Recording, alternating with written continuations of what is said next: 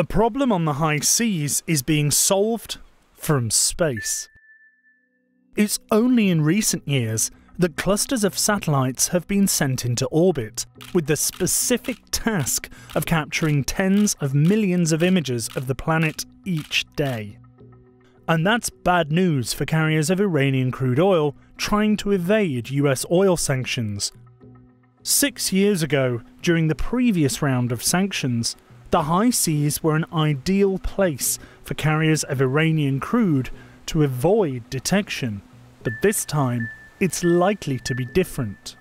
The seas are becoming a harder place to hide.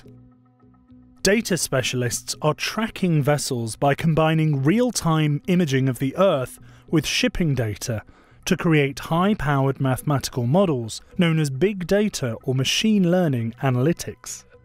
The human eye couldn't possibly keep track of all the global shipping activity, but the algorithms behind the models can. Tech startups like Windward, Tanker Trackers and Kairos use this technology to build up a pattern of journeys and activities around ports. The more information they collect, the better the algorithms can predict how vessels ought to behave.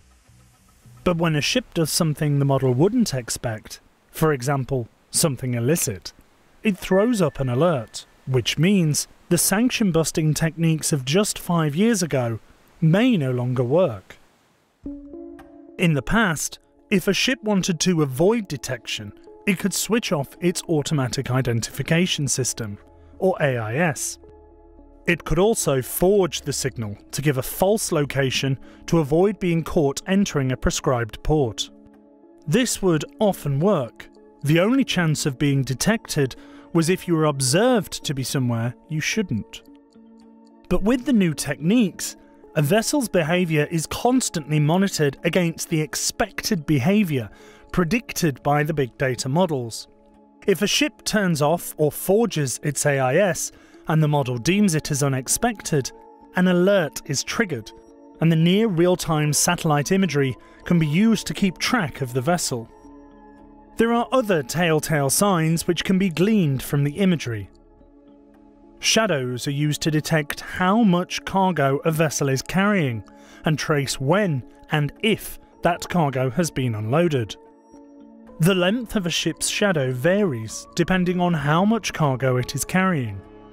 Such clues help identify when cargo has been offloaded, either at port or in the open seas, in a ship-to-ship transfer.